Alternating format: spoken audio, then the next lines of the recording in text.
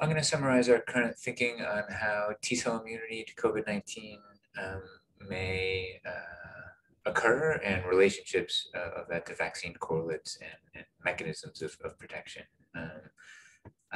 I've really got three main points, all related to what are mechanisms of protective immunity against COVID-19. First, simplest option for any vaccine development is high-level, long-lasting neutralizing antibodies. Second, nevertheless, various lines of evidence do point to substantial protective contributions of T cells against COVID-19.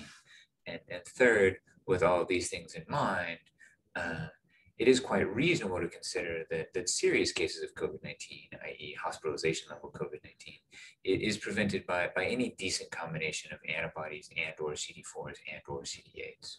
Okay, so to go through each of those three main points in turn. First, the simplest option for any vaccine development is high-level, long-lasting neutralizing antibodies for any virus or pathogen that is susceptible to neutralizing antibodies. And this virus is clearly susceptible to neutralizing antibodies. And Stanley Plotkin has said for decades now, it's well established that almost all of the previously licensed human vaccines, non-COVID vaccines, have antibodies as either the mechanism or correlate of immunity. Antibodies are the only mechanism that can provide truly sterilizing immunity. And even when antibodies aren't the mechanism or aren't the only mechanism of protective immunity, they are a correlate of CD4s. And that's because almost all neutralizing antibody responses depend on CD4 T cells. Thus, the presence of antibody titers are usually a surrogate marker of vaccine-specific CD4 T cells, specifically TFH cells. But with all of that in mind, if you can't get high-level neutralizing antibodies, or that they're obviated by variants, or if the antibody levels aren't long-lasting, are there other potential mechanisms of protective immunity, i.e. Notably T cells? And so that brings us to the second point, which is various lines of evidence point to substantial protective contributions of T cells against COVID-19. T cell responses correlate with better outcomes in natural infection. Here I'm just pointing out some highlights. This isn't a comprehensive review of the field. Here's work from our lab looking in acute cases. This is either the largest or one of the largest studies available to date, where virus-specific CD8 T cells, CD4 T cells, and neutralizing antibodies were all examined in the same people and every single person in a cohort. And the take-home messages from that study were that coordinated adaptive immunity looks like it's protective immunity, i.e. the presence of CD4, CD8s, and antibodies all appear to be beneficial. But in terms of statistical associations indicated by the asterisks, it was the T cells that appeared to be doing the heavy lifting, because it was CD4 T cells and CD8 T cells that had statistical associations with better outcomes, and not antibodies. And the absence of a positive association with antibodies has been seen in many studies. Or to flip this on its head, the absence of a CD8 T cell response or a CD8 T cell response was associated with a higher likelihood of a poor outcome. And those outcomes were age-associated, less likely to have good T cell responses with advanced age. A separate study made similar conclusions by the group of Antonio Bertoletti, with the additional advantage that they actually tracked viral loads in their study. And so they could observe that actually early T cell responses correlated with better control of viral loads. Separately, there's excellent data published by Baruch and colleagues that CD8 T cells can help provide control of SARS-CoV-2 infections in monkeys. Third, the outpatient clinical trials of monoclonal antibody therapy are actually pretty strong indirect evidence of the value of T cells, because while these trials showed clear clinical value in the outpatient setting, even with massive neutralizing antibody titers in these people, there was a surprisingly modest impact on viral loads, whereas in contrast, people in the placebo group who made their own immune responses had thousand-fold better reductions of viral loads.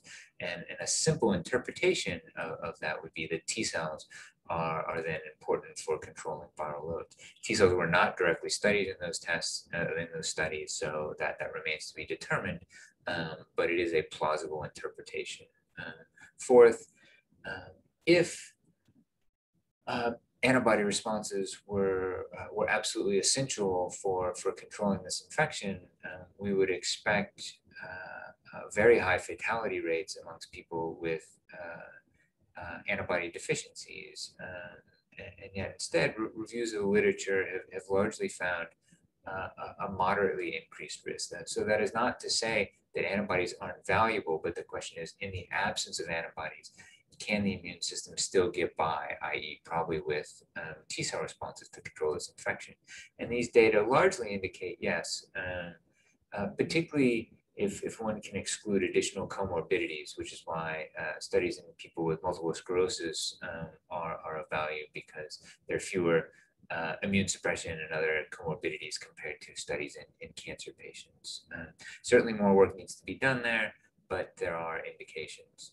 Lastly, it's always important to consider the anatomy and kinetics of the infectious disease being considered. And in the case of SARS-CoV-2, it is its biology is a very rapid infection in nasopharyngeal spaces and in the oral cavity, but actually a rather slow infection in the lungs. And it's the lungs that's where the clinically relevant disease occurs, the pneumonia, ARDS, and death. And so the fact that this infection is relatively slow in the lungs, which again is the clinically relevant site, does give the immune response substantial time to potentially control that infection. And it makes it more likely that T cells can provide meaningful contributions to control of COVID-19 disease.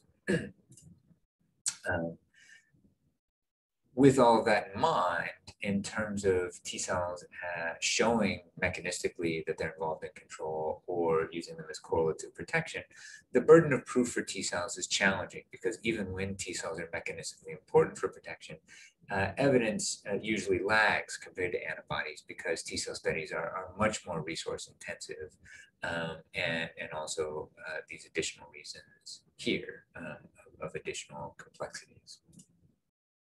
Which brings us to the third point, that in light of all of that, I think it's quite reasonable to consider as a working model that hospitalization level COVID is prevented by any decent combination of antibodies and or CD4s and CD8s. And conditions where this may be important from a vaccine perspective, it may be important in natural immunity when antibody titers are low, but for today, the main focus is on vaccines. And conditions where this may be important when thinking about vaccines are as follows. First, for currently used vaccines, understanding vaccine-generated immunity and either correlates or mechanisms of protection. First, with neutralizing antibody escape variants, the relevant roles of different compartments of the immune system may shift.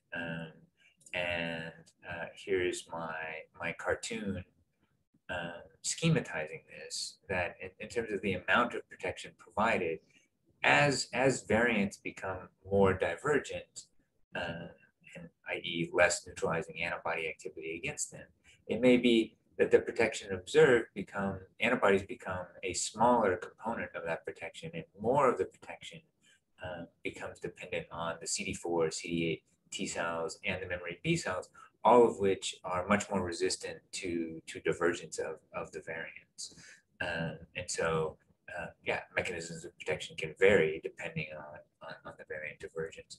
And it's plausible that this is happening currently in the B1351, the South Africa variant, and the observed J&J vaccine protection, where the J&J vaccine actually had a very modest shift in measurable protection between the parental strain and B1351, and yet there's a large loss of neutralizing antibodies of that vaccine against B1351, suggesting that other components of the immune system may be important for the protective immunity observed, much more data needs to be available for such a conclusion, but it's worth considering.